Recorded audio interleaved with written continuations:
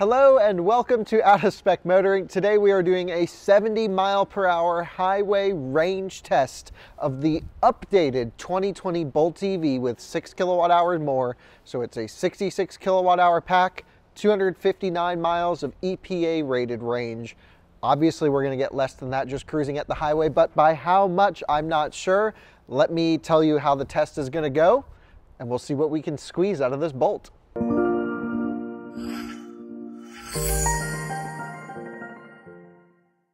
So you can see here I have the Bolt EV and the new Kona electric. Not much has changed for the Kona, but a new infotainment. We'll also do a range test on that soon, so keep an eye out for future videos. And we have tons of good stuff coming out between these two cars on Out of Spec Motoring and InsideEVs. So let's talk about the Bolt. That is our subject of the test today. This morning, I left it here overnight at the studio to full charge on one of our NEMA 1450 outlets. So the car was at 100%. I went and shot a one lap video with it, which is my new series of one lap of the track in tons of different cars. So that heated up the battery, got everything going. I plugged it back in and now it just completed charging at 100%. So we're full and everything's warmed up, which is really good. Two good things you need for a range test. We also have great temperatures outside, low 70 degrees.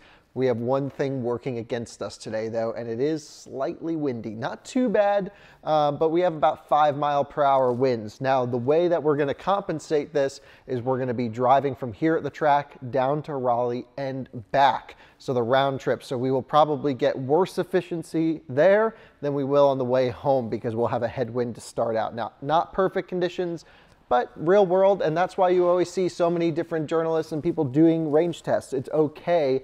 Everyone will get a slightly different result, but we're going to try and make it as good as we can.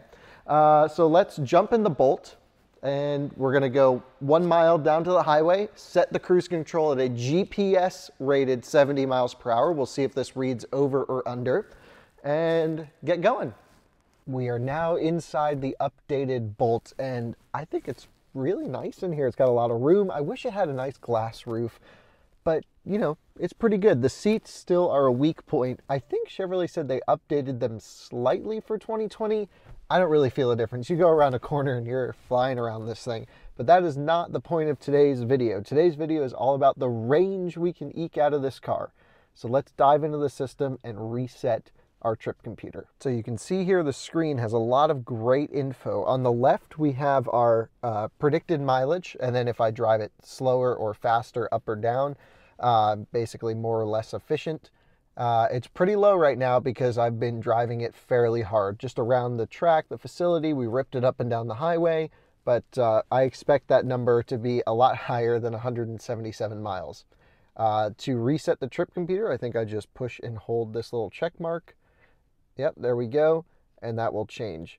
The power consumption bar on the right will tell us instant power out and regen. You can see this little white bar means there's very little regen right now, which makes sense because the battery is fully charged.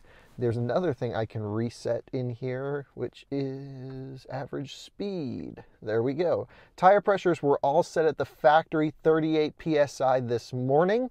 And because I was driving it around, they've kind of all creeped up and down, but relatively in the same range. This will even out on the highway to probably 40 PSI on all four once they get a little bit of heat in them. So there you go. For climate control, I'm definitely going to run it, but I'm going to run one fan at 72, maybe 2 fans. Basically auto blasts the fan in this car. I don't know if you can hear it cranking up, but we're just going to set it 1 fan, 72 degrees. I'm going to keep it on the trip computer and I'll reset it as soon as we back out of here.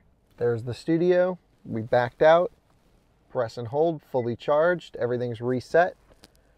I think we should be good to go. Let's see what we can get out of this thing. So as we're making our way over to the highway, I'm going to comment again, the barber shops are still closed, so sorry. My hair is really bugging me being so long. The other thing is about the range test today. We're going to go from here in basically Garysburg, North Carolina, down to Raleigh. We're going to go from Raleigh back up to here, but I'm going to pick up Alyssa. She won't really add much to the consumption. And we're going to stop in Rocky Mount for a little bit to see our new house. And having the car sit, I tested this car's very little phantom drain, so I don't expect it to skew results much at all, and it's only going to be for about 15 minutes at most, which is totally normal. I'm going to make sure whenever we are stopped that I turn off all accessory power and nothing will skew the results much, so we should be okay. Off to the highway.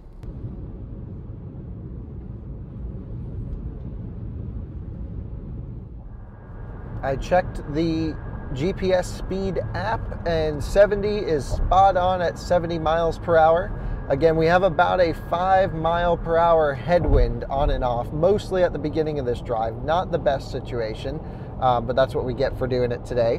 And we're gonna go down to Raleigh and back up. Now, as we're sitting here on this range test, I wanted to point out this is just purely the 70 mile per hour cruising range. You can certainly do a lot better just driving at a lower speed, but this is a good highway range test. I also sometimes do a 56 mile per hour range test that's 90 kilometers per hour, and that I just don't have the time to do it this week with this car, but if I get the Bolt again, I definitely will. I usually do those at night when there's less traffic on the highways. And if you want to see a full review of the Bolt, it has a lot of cool technology stuff in this car, like a camera for a rear view mirror, really good infotainment system, good sound system, things like this. Definitely take a look at my full review on InsideEVs, because there are now some other cars in the same pricing category. This thing's like low $40,000 range. I have that Kona EV. They're like within a couple $1,000s of each other, and I think the Kona might be a better buy. But at dealers, these are super discounted. You'd think there's like $8,000 right on the hood of these things. So, you know, maybe the Bolt's the best buy. I think we'll see. I'm definitely excited to learn more about it in my 2 weeks with this car. This U-Haul is on fire. What the hell? Whoa. Guess the brakes got hot and it is burning down. That's crazy. Crazy. Whoa. Anyway, this is our exit. Well, I just arrived at home. We live right off the highway. Pretty much did 70 the whole way here. And let's take a look at the stats so far. So we're just about halfway, I guess, a little bit more than half charged. We've done 3.3 miles per kilowatt, which isn't kilowatt hour, which isn't the best. But again, we had that headwind. So now going back, we should see a little bit better efficiency. Are you waiting for your app to connect to your car to unlock it because you don't want to go inside? Yeah, the BMW Connected app takes forever. There we go, finally. Anyway, this thing is great. If you want to see other videos on the Polestar, check the link right up here. This is my favorite car of the year. Anyway, doing the Bolt. So getting Alyssa, we're gonna jump in. The car is completely off right now as to not lose anything. We'll get back on the road. The highway's right down there, back to 70 miles per hour. So we'll see how it does. I expect a better return efficiency than on the way up, but take a look at this color. This is a great color on the Bolt. This spec in general, because the exterior is this really cool, like Nardo gray, battleship gray with the offset interior. I really like it. Ready for the range test in the Bolt? Always. What do you think? How many miles do you think we'll get out of it? What is it rated? 259 miles EPA rated range. Keep in mind we're on the highway cruising, so it'll be a little bit less. 235. You think 230? Mm-hmm. I don't know. Yeah, you're probably not far off. All right, good. I hope over 200. If we get less than 200, it would not be a great thing. But anything over 200 will be totally fine. Yeah. Yeah. Okay. Let's go.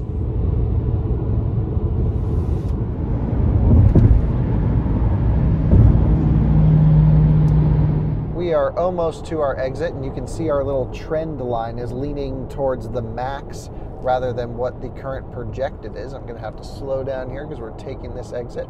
And yeah, we're definitely compensating for the headwind on the way down because we're up to 3.4 miles per kilowatt hour. Again, this is just a couple mile per hour headwind, so nothing major.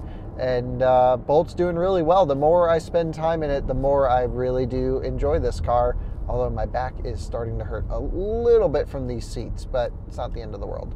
So we're over at our new house. The car is completely off. There's a restored old mill here. It's called the Rocky Mount Mills. It's really cool. They have lofts inside, and then all these little homes that are like the size of a 2-bedroom apartment, but with a big backyard, which is perfect for us. Rocky Mount isn't really the safest town. It's a little sketchy, but for us, it's a great location to the track. This is our new home right here, and that'll be a really nice spot. I guess there's a tree on the roof. We gotta fix that. And we have a really huge backyard for the dogs, which is great. They have free Tesla destination chargers literally right there, so I don't even have to pay for electricity, although I will have charging at home because when it's raining, I don't want to walk in the rain. I'll just pay for the juice. That'll be fine. It's a nice small house, way smaller than what we have now, but it's just going to be me and Alyssa and the dogs, so all sounds pretty good, don't you think? All right, well, there you go. Welcome to the new out-of-spec motoring home, and it means more things can be done at the track where they should be in the studio, so I don't have to work from home as much. We are going to continue this range test. It's nice. All of our stops have been right off the highway, and we pop right back on. This was the last one, though. The next time we stop is when this thing runs out of battery, and you ready for that?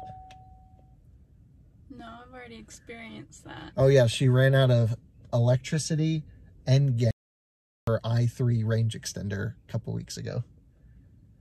You have anything to say about that? I was in the middle of North Carolina, and the only gas station that was there are the little old-timey ones with the little boxes and didn't have the right gas. You're right. They didn't have premium fuel. She didn't realize that in a pinch she could have put some regular in, and then you ran out. But since then, we've coated the i3 to have more range. And we took it on a huge 600-mile trip to the mountains, and we're totally fine now. Yes, we are. Okay, very good. All right, time to finish up this in the Bolt. We are started up, and we're in reverse. Well, I always say it, the out-of-spec road trips have rain, and this is no exception. Thankfully, it's not much, just a slight drizzle, and it's towards the end of the range test, so it should not skew our results by too much. But again, no range test is perfect. This is just what the Bolt will do in these conditions. We've traveled 186 miles so far. The car is predicting 37 miles to go, and seems right on par given the speeds that we've been traveling. So no problem there. I'd be happy if it does over 200 miles, and I think that should not be a problem. At 10%, we get this little icon that says charge vehicle soon. And yeah, that's pretty cool. The way I found out was each one of these little squares on this screen is 5%. So I just added them up. So I guess that's the only way to see charge percentage. We have reached the halfway turnaround point.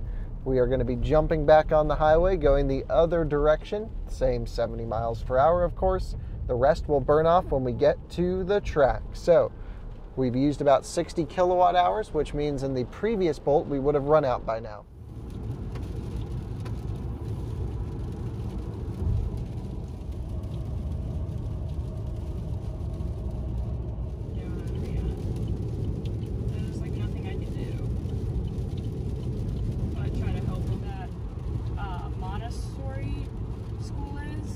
And now we're just going to drive it till she dies to see total usable pack capacity. So far we're at 64 kilowatt hours. It says, I imagine we can get 2 more out of it. So let's find out. We must be at 2% state of charge because I had this setting come on low power mode when we get there. I don't really think that's going to make a huge difference, but at least we know we're at 2%. And around we go. We have 65.1 kilowatt hours used, so the changes definitely did add capacity, no question. Will we be able to get more than 66 kilowatt hours out of this pack? I am not sure. We kind of have a plan if we run out midway around the track. The track is a 2-mile long circuit.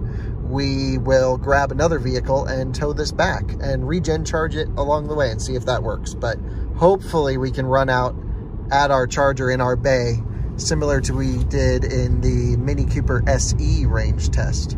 Now it feels like the car is completely losing power. So I'm gonna turn around and try and make it back to the charger.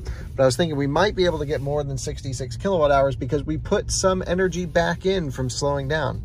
And now, yeah, I felt the pedal kind of dip. So we're gonna head back towards the charger, which is kind of maybe a mile away. We might need to push back to the charger. Wide open throttle is only doing 8 kilowatts of power. We're just gonna take the momentum route and see if we can make it up. We can, but I'm going to try and make it as far as we can. So we're just going to take this corner at a little bit of a high rate of speed. No one's around today anyway. And let's see if we can push it back to the studio. Wide open is 3 kilowatt. Oh, I think we can do it. Let's see. 2 kilowatt, wide open. My foot is floored. Okay, come on, Bolt. Oh, I have a good feeling. I think we might be able to make it back. Each one of these posts are charging ports. NEMA 1450s. Out of energy. Charge vehicle now. Yes, I see that. We're floored at 1 kilowatt. Do you think we can make it to the charger? Yes. Yeah, I think so too. We're going to take this corner with quite a pace. Oh, skidding tires. It's doing a 0.5 kilowatt wide open. 1 kilowatt. It's definitely dead. 65.9 kilowatt hour. All right, maybe my regen theory is wrong. This pack is actually 66 kilowatt hour usable. And oh yes, we have made it to the charger. 228.6 miles out of energy. Let's do just an acceleration test. I'm gonna back up here all the way to the grass. We'll see how well this thing accelerates when I put it in drive. And floored. That's wide open. I'd say she's pretty much dead. And, what was the final number? 228.7 miles traveled. Very nice. We, let's see, used pretty much nothing for climate. That to be expected. I never ran the AC compressor, just the fan on fan 1 or off sometimes. And that really isn't that bad. For 70 miles per hour, we had a headwind, which means we probably had a little bit of heat loss pushing through that wind. And yep, the car shut itself off because now it says push brake to start. So let's see what happens if I try that. Yep, out of energy. So it did shut the high voltage system off right here with just about 66 kilowatt hour usable. Nice. I'd say that's a proper range test. And that's the end of our range test. The car is plugged in and charging. It will complete at like 4:30 in the morning, just on the level 2. That is really great. So significantly more usable energy out of the same size pack than the early Bolts. So 60 kilowatt hours to 66. I still don't know if that chart is accumulating with regen or not. If you do know, let me know in the comments, because if it is calculating our regen going in, and then we use that energy, then the pack is less than 66 kilowatt hour usable. It's probably closer to 64 would be my guess. We had about 2 kilowatt hours of regen, maybe less. Yeah, probably less than 2 kilowatt hours. Anyway, thanks so much for watching Out of Spec. Tomorrow, I'm gonna go out and do the range test in this, so I'm just spending my life on the road. And then you'll see a lot of videos with these 2 cars and plenty more to come. We'll see you soon. Thanks again for watching. Bye-bye.